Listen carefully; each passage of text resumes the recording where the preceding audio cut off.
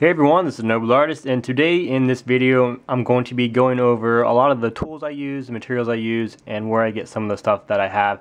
I've been getting a lot of questions lately about basically the paints I use and everything like that, and I have mentioned it before and actually made a video on it, but there's so many new people to my channel who just aren't seeing that and keep asking me questions. So I'm going to make this video. Hopefully it's going to be in one video. I might make it a two-part. But it's going to explain everything that not everything obviously, but it's going to explain the majority of stuff that I use that I've told you guys before. It's kind of like the basic information just to get you started with making your customs and figures like that. So I will be posting this video and it will be on my, it'll be the featured video, so everyone who's new to my channel will be able to see that and hopefully answer a lot of the questions so you don't have to ask them, because I don't get to respond to a lot of the questions you guys ask. So putting it on a video is going to help. Also, another thing is, if you do leave a comment, I could be wrong, but this is just what I've gathered from doing some little bit of research. But if you leave a comment on your phone or anything other than your computer, like one of your devices, I can't respond to it. Almost like how you guys can't see the annotations that I put at the end of the video. You can't see those if you're using your phone. And I can't reply to your message or your comment if you do leave it on your phone. It doesn't leave me a reply button, so I can't respond to it. So this video will help me to answer a lot of the questions you guys ask.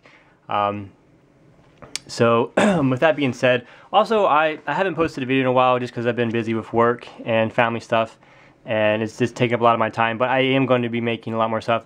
I redid this. I'm not sure if I showed you, but I redid my weekly goals. I kind of backed it up a little bit because I had too many goals set in mind. I could never finish them all, so I kind of eased back on that and put one figure per day. This here is Wednesday, which is obviously today. I was going to do the contest custom. This is for the winner of my heavy gutter contest. Was going to be, I was going to customize one of the new clones, or stormtroopers, from the new upcoming movie. This is going to be first place prize when I customize it. It's going to be really awesome. I'm still trying to I haven't looked at all the videos yet. It's just taking some time, but I mean the contests, they come and go. I have a couple of them a year, so I need some time to, go through all those videos and stuff. But I am working on that, and that will be coming out soon. But yes, I will be making the prize for that. So let me go ahead and get into this video. You guys have been waiting long enough. So first thing is first, I'm going to talk about the paints that I use. Now, I guess I technically have 4 different types of things I paint, or paints that I use. One of them, it's not so much because I'll show you. But the first paint that I use that I recommend for beginners is apple barrel paint. Now, a lot of this paint I've been using since I began customizing, and actually a lot of these same bottles I've had for like 10 years. I've had them for a long time. But apple barrel paint is a really good paint. It's cheap. You can get it anywhere. You can get it at Michael's. You can get it at any craft store. I think Walmart actually might have kits that come with it. So you can get this at a lot of different places, and there's different types of it. Like if you go to Michael's, there's like a whole aisle full of it. But I mean, it's acrylic paint, so, and it's also water based. And a lot of stuff right here is apple barrel. And the good thing about this paint is you can't really make too many mistakes with it because it is water based. So if you can see that it is dried to the lid here, that I can just like peel it off. So I mean, when it dries like this, so you're not going to mess up anything. If you don't like the way it looks, you can wipe it off, you can rub it off, you can there's ways to get it off of stuff. It's not going to stain your clothes, it's not going to stain your workspace. So it's just a good paint. It goes on pretty smooth. Now, depending on the type you get, it's going to be different. I had some types that just didn't work very well, like a gloss, and it's just kind of thick. So you can probably also use paint thinner with this, but I haven't done it yet. But apple barrel is a good beginner paint that I recommend to get, and it comes in a ton of different colors. And of course, you can mix and match colors to get different colors, make some custom stuff. But apple barrel is a good beginner paint because you can work with it, and it's not going to stain anything. Now moving up from that, we have over here, I'll grab the orange one because that's my favorite color. We have Testors paint. Now Testors is a model paint. It is a high quality paint. Again, this is also very cheap. This little glass jar is like maybe $1. maybe $1.50 if that. It's really cheap, and this stuff can go a long way. I've had the same paints, some of these I've had for a very long time, but you have to be careful because these can dry out if you leave the cap open, or if they're not tightened up enough. Actually, my red paint is right there. It's already starting to dry. It's got like a big dry spot in the middle, but this is a really good paint. Now this one is more permanent. Once it dries, it's very hard to get off. So be more careful with this one. This is like the next step. So once you're good at painting with that, so practice your paints with Apple Barrel. When you feel confident, use testers. It's the equivalent of drawing with a pencil. So Apple Barrel is your pencil, this is your pen. Once you put it down, you better know what you're doing with it. But it comes in a ton of varieties and colors. Now this I don't think you can get this at Walmart unless you can find like a model kit somewhere. Some Walmarts will, mine stopped carrying it. And got most of these at Michael's. You can get it at a lot of hardware stores. Well, I say hardware stores, I'm sorry, craft stores. A lot of craft stores have this type of paint, but it comes in a ton of colors, a lot of varieties. As you can see, I have a ton of colors there. So this is a good paint to use. It goes on very smoothly, and it's more permanent, like I said. So if you want your customs to last longer, then go for that kind of paint.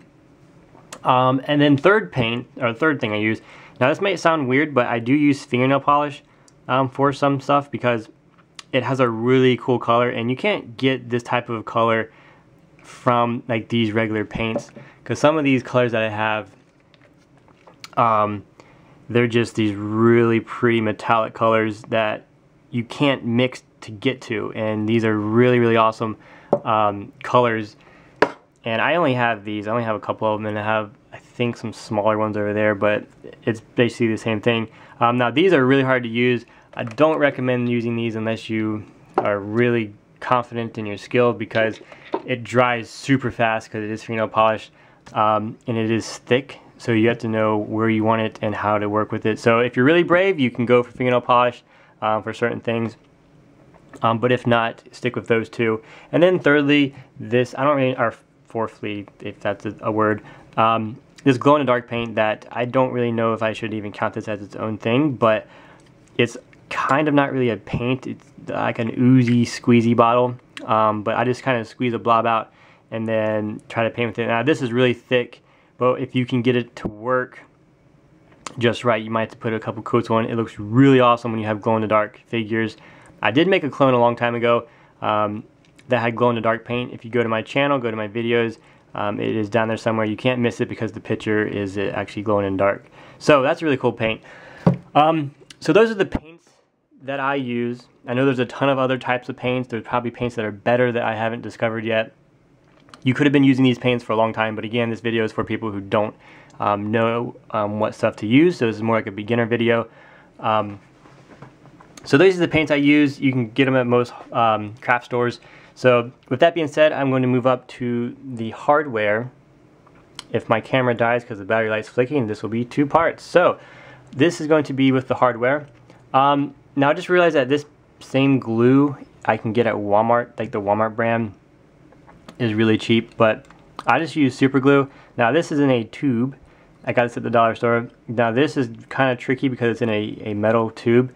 So if you put a little bit of pressure on it, it's going to go everywhere. So you have to be very careful when you use this, but it's tricky. It's trickier to use this type of glue, but you get more out of it. So that's the only reason why I use it, and I've used it enough to gotten used to how it works. But it's basically just super glue, nothing fancy, nothing special, and it's yeah, it works really well, and it holds my customs together.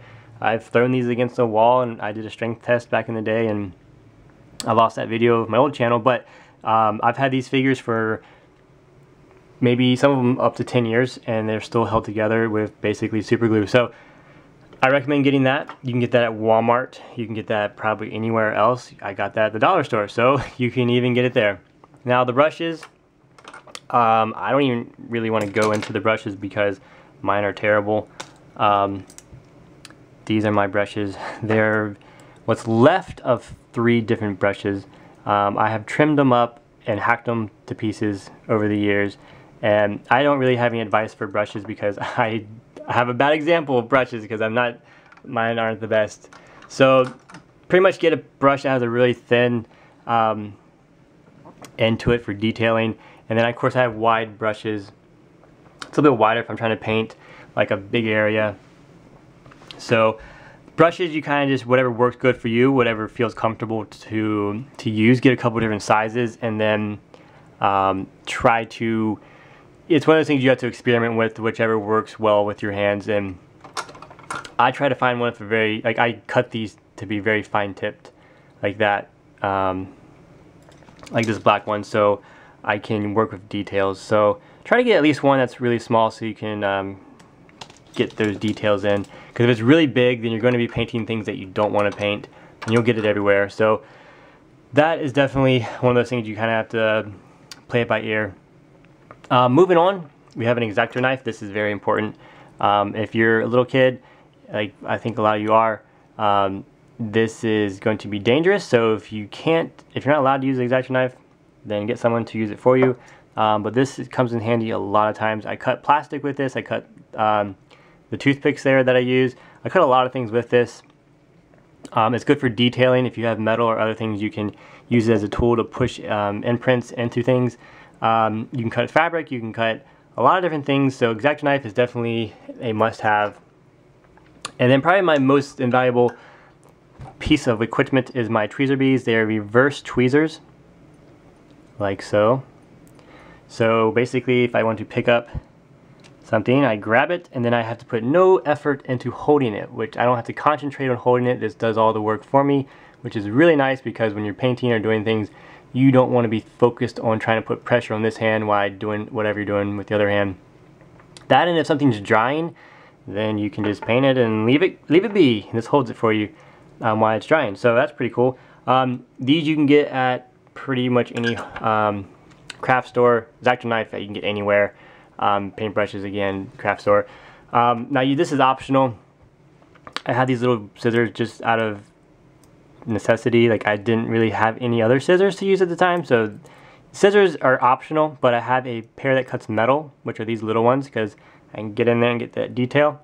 So they actually fold up, but I don't want to do that because I only have one hand to fold it. And I put fabric on that so it wouldn't hurt my hand. But get a pair of metal scissors, and then this is fabric scissors. They stay sharper because they're only cutting fabric. If they cut metal in both, then it might dull them out faster. Hole punch, you need that for, it's optional, but for my shoulder pads and other pieces of armor and metal, a hole punch is really nice. Duck bill pliers are really handy because you can grab things, bend metal, bend shapes. If you're trying to cut something, you can hold it with this to get closer to the edge, because if you're trying to hold it with your fingers, your fingers are going to get in the way and you can't really grab it. So this will be a good tool for that. You can straighten metal out that's got some bends to it. You can straighten any piece out, basically. And this is also the tool that I used when I made my ray shield armor. So flat or duck bill pliers, very handy. I don't really know what these are called. They're just kind of like some kind of snips. I have no clue what these are. I don't know every tool ever made, so I'm not too good with all the names. But this is pretty good for cutting. It has a good cutting edge. I cut metal. I cut wires. For antennas, I cut pieces of plastic, like for weapons, like a lot of the clone weapons. This is my scrap plastics, but the clone guns and pieces of Lego plastic, this is pretty good for cutting through that. Anything thick that needs to be cut, these will do the job. So if you have something else that works, you don't necessarily need these, because I don't know if you're going to be cutting a lot of things, but if you do, you'll need something to cut with. Go back. And then you're going to need some kind of file. That's the last tool I have. Over here, file. This is a rat's tail file. It is good for filing around the arms to make them so you can file it so the paint doesn't rub off on the torso. File down edges. When I cut wood and cut up the plastic pieces, they kind of have an edge to them, so this is good for filing away that. It's also good for making the commando helmet, because you need to file off the fin. So I have two of those just because I lost one and I found another one. So yes. And then sandpaper. This is a very fine grit sandpaper that it's just for that stuff when you don't need that much sanding. The sandpaper comes in handy really well for like the smaller details and stuff like that. So you don't need both of those, but I just have them, so I use them. So those are the tools I get. Pretty much all of those you can get somewhere, either a craft store, Walmart, or a hardware store. They have all that everywhere. These are the paints that I use. Those are the tools that I use. The fabric that I use, I also get at Michael's. It looks like, I get it in these swashes. You can probably get this anywhere. Walmart has a fabric section. Literally just go and look at the fabric, and it's like pillowcase material or whatever it is. See how thin it is? You can see my hand through it. Super thin material. Just say give me a yard of it. It's really cheap, or however much it is. And then I paint it black. See, this used to have music notes on it. I paint it black, and then this is what I use for all of my fabric. Regardless of what color it is, I just paint it. But I start out painting it black so I can have a good work surface. And then that is that. Now I do have a bunch of little doodads that I collected over the years that I use. Of course I have Sharpies and random pieces of metal and stuff like that, and different materials, but that's just stuff that you gather over the year. But this here is the basics that you'll need for your stuff. And then of course I have a clean workshop, which is important. Bins for everything that I use so I can organize it all. But yeah, guys, that's pretty much, that's it. That's what you'll need to start off with. And a lot of people keep asking me, oh, last thing I guess is where I get my customs, where I get my clones. I go to eBay. Other than buying sets at Walmart, like the battle packs, like these battle packs, I get all my clones, all my customs, not customs, all my clones from eBay. I just type in Lego Star Wars clone army or clone lot, or just anything with Star Wars and clone and Lego, and I just go trying to find the best deals, and that's how I get all my customs, or all my clones to customize. That, and I think better deals are getting them at Walmart or just buying the sets themselves. You might get a better deal. So that's where I get them. I don't have a special dealer. I don't have a supplier. I just go on eBay and buy lots of them, and then I go to Walmart when I can and get them there. So that's where I get all of this stuff. That's where I get all of this stuff. So hopefully this answered your questions. I hope you all enjoyed this video. If something comes up, I'll definitely put it in another video. But until then, you all have a great day. God bless. If you like this video, hitchhike it. I will put a shout out up in here. Don't forget, if you're the first person to leave a comment, you will get a shout out up here for your channel. If you could, fist pound that subscribe button right there. It helps me out a whole lot. And then hopefully soon I'll be getting some cool figures out. I'll do the contest, first place prize, custom made. And then I will get that video out soon so you guys can see who won that. And then I'll be working on these as the days follow. I'm going to do both of these at the same time. Both of those guards are going to have my ray shield armor. Really awesome. I also have my Shadow Trooper, which is epic. He is on eBay as well. There'll be a link down in the description. And then this really cool Scout Guard. Really awesome figure. If this doesn't sell, I'll probably keep it in my personal collection because it's really cool. But both of those are on eBay right now. But yeah, thanks for watching this video. Hope you all have a great day, and I'll see you later. Bye.